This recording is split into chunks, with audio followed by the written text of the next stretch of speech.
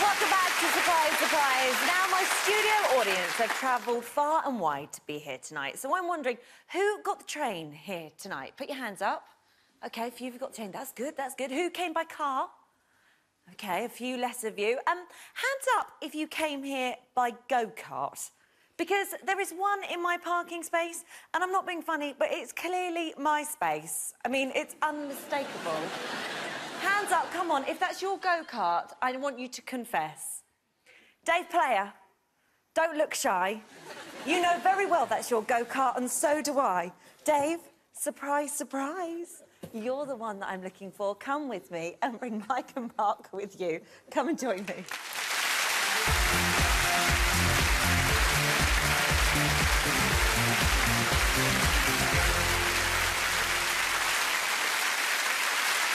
OK, so welcome to the show. Let's get to know you all. First of all, introduce yourself. Who are you, where are you from? I'm Dave Player and I live in Newbury. OK. And I'm Mark Allen and I'm KartForce Ambassador. OK. I'm Mike Day and I'm from Wiltshire. OK. Now, Mark, you three have one thing in common, don't you? Yes, we're all part of the same go-kart team. And that's why you're here tonight, isn't it? Mike, tell me a little bit more about this. Well, KartForce was set up by Dave himself about 4 years ago now. And we take part in many competitions with a converted kart, which allows us to race with able-bodied competitors. Mm-hmm. So what made you set it up in the first place, Dave? I wanted to work with young injured soldiers and show them that they can do anything they want, really. So I set up KartForce and we started competing against able-bodied drivers. So we started racing against Army teams and RAF teams and we beat them. And all the lads want to do is just go out and race. Oh, it sounds like an incredible place. Am I right in saying that a camera crew came down to film you recently? Yeah. Yeah, the penny drops. Well, now that you're here, you've probably realised that they were, in fact, my crew, and I sent them down to find out why this is such a unique racing team.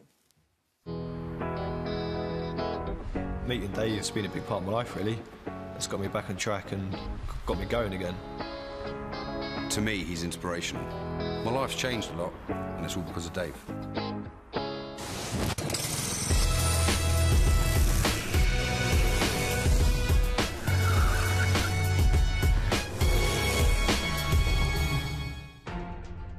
I was in the 1st Battalion Royal England Regiment. I was on foot patrol in Afghanistan. I was unlucky, really, to stand on ID. Lost both my legs instantly. Loads of shrapnel with both arms and neck and face. I was only 19 years old. I was deployed to Afghanistan, contacts with the enemy sort of 3 or 4 times a day. A grenade was thrown over a wall and landed about 2 feet away from my right foot. And it felt like I was staring at it for an eternity. I sustained multiple shrapnel wounds, around 30 or 40 in each leg, and I fractured my back. When I was in hospital, I thought, what could I do, really? I couldn't run around anymore doing what I was doing before, so I had to obviously find something else to do. I was in the rehabilitation centre looking at social media, and I saw a tweet from KartForce.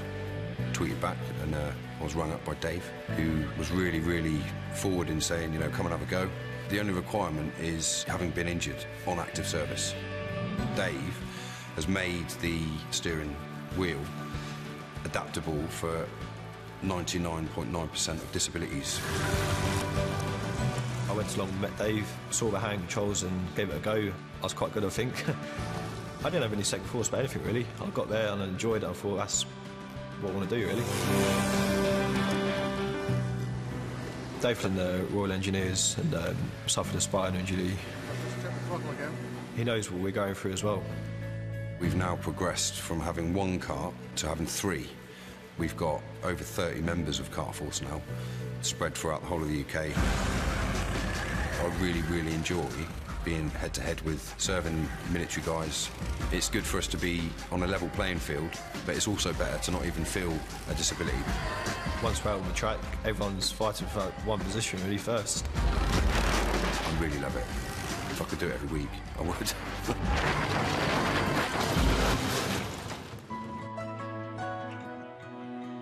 Dave goes to meetings all over the country to try and get funding I don't really ask, but I know it costs quite a bit of money. And I'm pretty sure Dave has sort of put his hand in his own pocket because the funding's not been there. He always sits in the background. I think it's about time everyone knows that's him who set KartForce up. I like to tell Dave that what he's done for me personally that's a massive step from where I was before. I think my life has changed because of Dave for everything he's done for me. I want Dave to know that every time that we do thank him, we mean it from the bottom of our hearts. To be able to do this without any recognition at all. He's a friend, mentor, and I think that he's an amazing guy.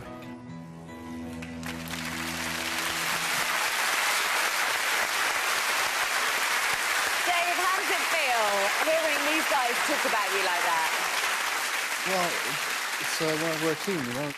I do my bit, they do their bit, and together we have a lot of fun.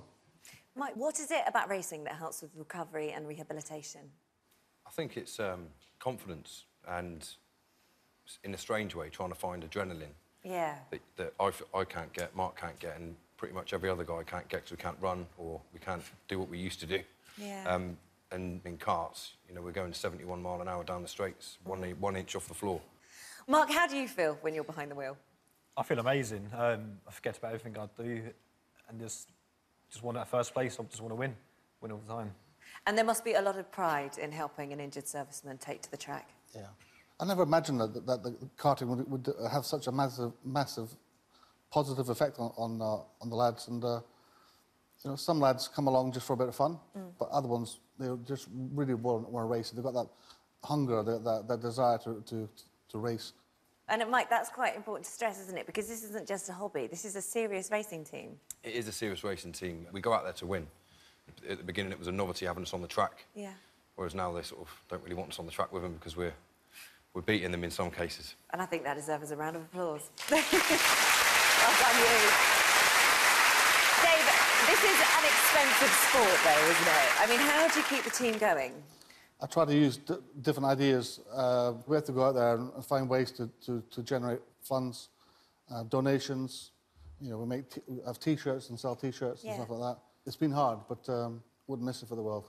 And it's getting harder because the team is growing. It's getting bigger and bigger. Yeah. How many karts do you have at the moment? Well, they broke one. How many cars did you have? We had 3, now we've got 2. 2 karts is definitely not enough, is it? No.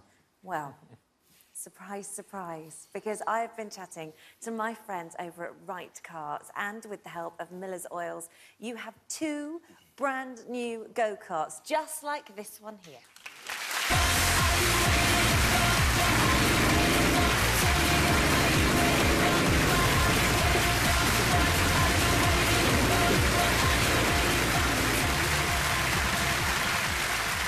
How about that? 2 of those to take home with you. How cool's that? You can't wait to get in it. I don't want to get in it. I'll break it. Yeah, you stay away. Actually, that's not all, because I know that running a go-kart isn't cheap, so they're also giving you a year's supply of oil to keep you on the track. What do you think about that? Fantastic. Will that help? That's fantastic, yeah. Good. And there's something else, because I got in touch with Formula One boss Bernie Eccleston, and he is giving you 24 exclusive passes to enter the paddock at Silverstone ahead of next year's British Grand Prix. Racing fans, you can get up close, you can go to the paddocks, you can see the cars, you can meet the teams and the drivers. How about that? Yeah, that's amazing. Yeah. Amazing. That would be a good day out, wouldn't it? Yeah. And all of this is down to these 2 chaps sat next to you. What do you want to say to them? I'll get you back. Good luck with the team. It's an absolute pleasure to meet all 3 of you, but especially you, Dave. Ladies and gentlemen, please put your hands together for Mark, Mike, and of course, Dave. We'll be back in just a moment with more surprises. See you in a bit.